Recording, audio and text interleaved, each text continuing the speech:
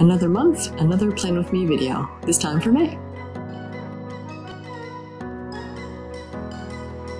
This month I decided to try something entirely new for me and use craft paper in my journal. I know there's a million different spreads out there using craft paper, but for some reason I was afraid I wouldn't do it any justice.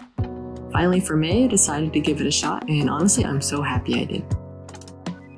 As soon as I finished my cover page, I was obsessed, and I'm seriously kicking myself for not having tried it sooner.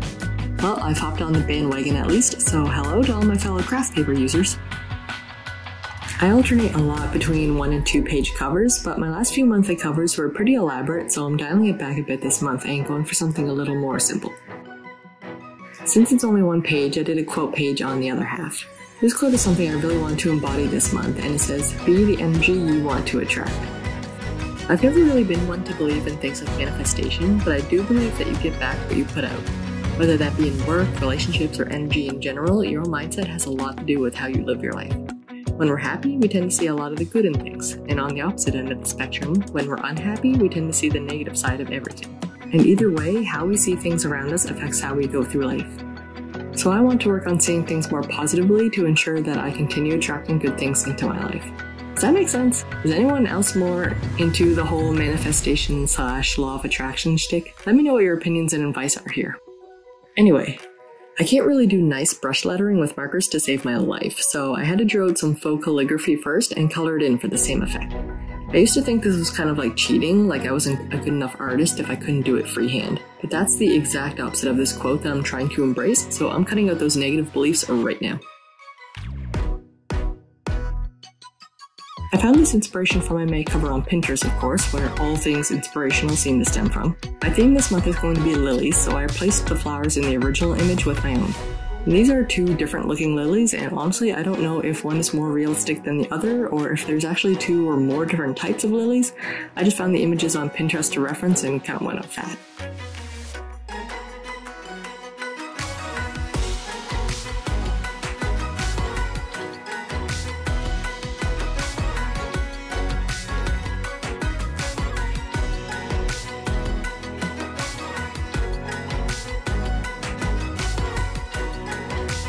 I threw in a small border on the page, switching to an inverted look with the white ink over the craft paper.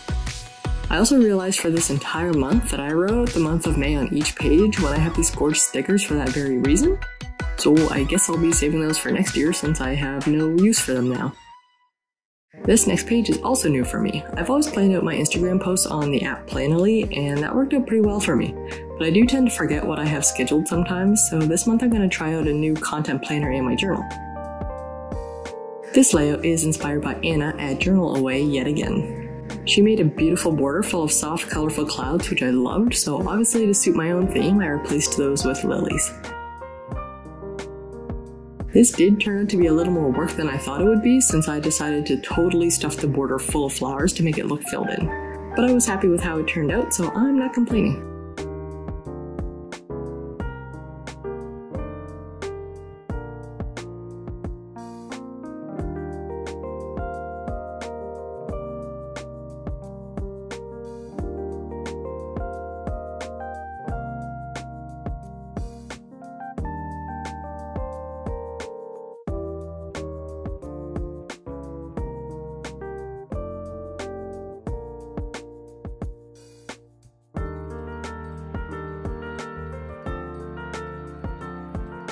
On the right side of the page, I added a mini calendar with a section of any important dates. This part of the spread is less for content planning and more so just for a monthly overview in general. The remainder of the page is where I'll write out what content I have to post. When it's been edited, I'll fill in half of that box, and when it's been scheduled, I'll fill in the rest. I saved some space on the right-hand side of the spread to convert it to a Dutch door. My March theme was magnolias and had my first Dutch door of the year, and I was totally obsessed with it. I wanted to recreate that feeling again for May, and I thought this page was a good chance to do so. The other side of the Dutch door I dedicated to goals for the month. I made 4 goals for May: to sell 10 journals on Etsy, pay off my visa debt, which isn't much thankfully, to make a functional and sensible schedule for a good work-life balance, and to slow down my mind and body more. The last 2 are kind of interconnected. I struggle a lot with slowing myself down because of the fact that I don't really make a good balance for working and living. My mind is always in work mode even when I'm supposed to be out enjoying things.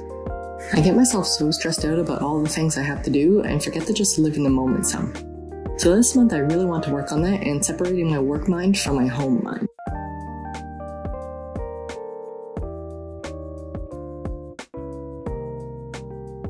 The other side of this spread is going to be for the steps I can take to achieve each goal.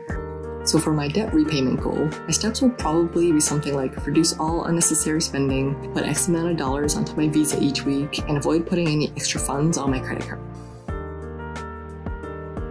To the right of those steps, I added a little border of washi tape that will separate the lily drawings from both the lists and the content planner on the page before.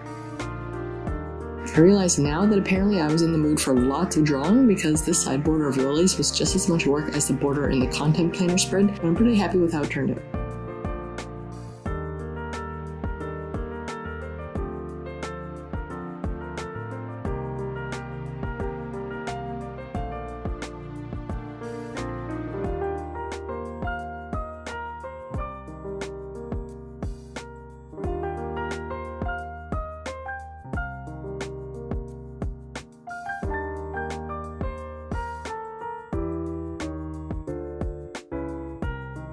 Okay, so how many habits do you guys track in your journal? When I started my bullet journal, I tracked so many habits. Granted, I also had a lot of things that I wanted to improve on. So I started out with like 10 to 15 habits I included in my trackers, but now I'm down to 4 or 5 usually. I started dialing this back because it was just becoming redundant to track things that I do regularly, but honestly I kind of miss it now. Seeing a habit tracker stuffed with completed habits was really satisfying instead of constantly seeing the things I need to work on improving more.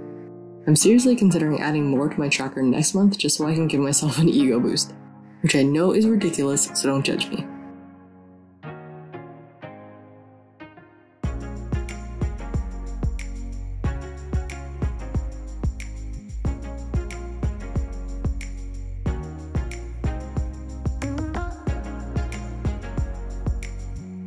I added the 4 little lily drawings to the side of it to tie it all in, and voila!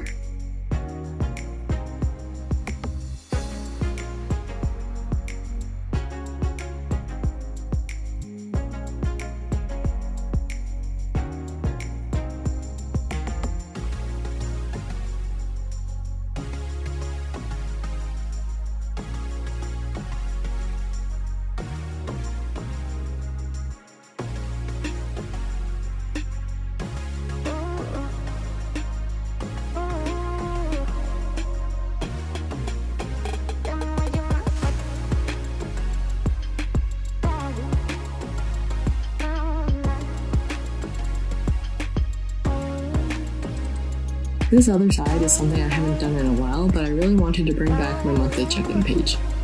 I find this page to be really helpful for just journaling about how I'm feeling throughout the month. I keep a section for my physical and mental states, and periodically through the month I'll write about how I'm feeling. I skipped doing this page for the past few months because I felt like nothing was really changing, but honestly I think it's more beneficial to keep it as a regular, so I'm going to start doing that again.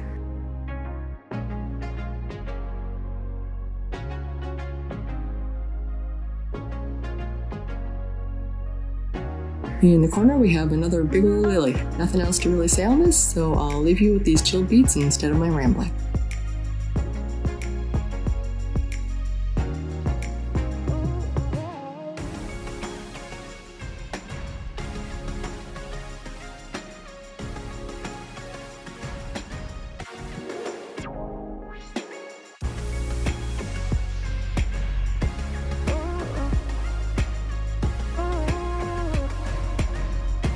Alright, next page.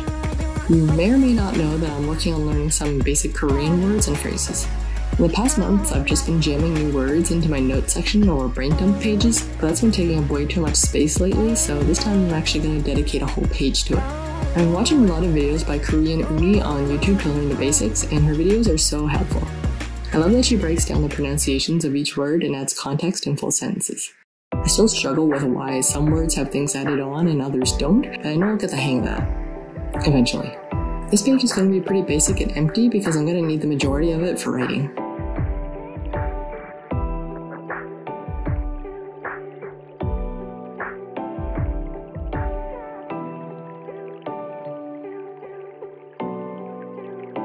Alright, this is the last page of the setup and the last page for this video.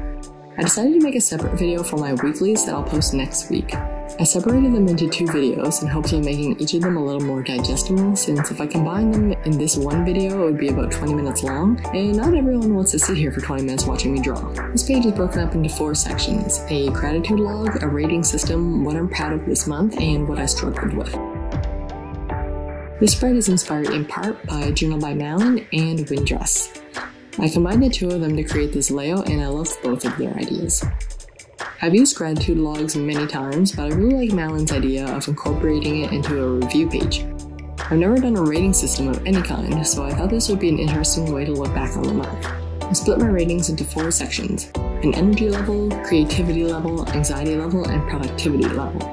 I also struggle a lot with recognizing good things I've done, so I thought Vi's idea of including that in her review page was a great idea. Anyway, that's all for this video, guys. Here's a final sort through of these completed pages. I really hope you enjoyed this video, and stay tuned for part 2 with my weekly spreads. Have a great day!